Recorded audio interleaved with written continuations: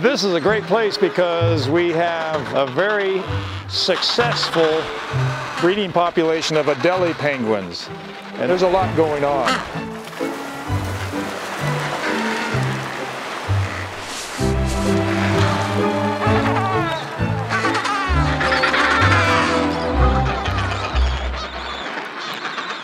It's always fun to just observe. This is the third of the 3 species of brush-tailed penguins that are commonly seen here in the peninsula region.